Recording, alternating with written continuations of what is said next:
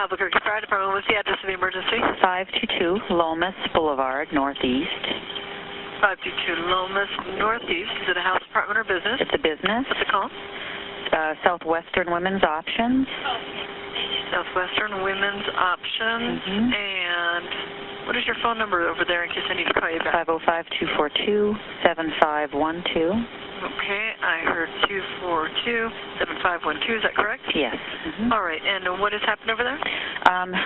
The doctor's concerned we have a uterine rupture during a late-term abortion procedure. Okay. The patient with a previous C-section. The patient is stable at the moment.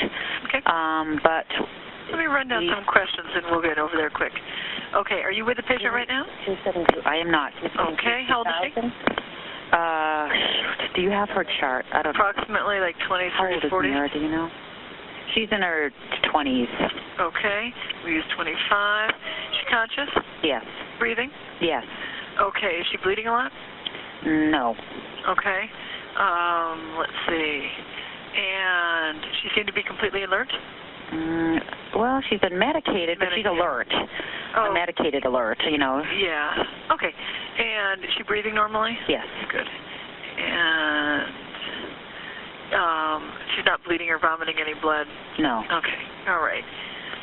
Okay. I am going to get my paramedics over there directly. Do they come to the front door? Yeah, that's the only place they can come. Okay.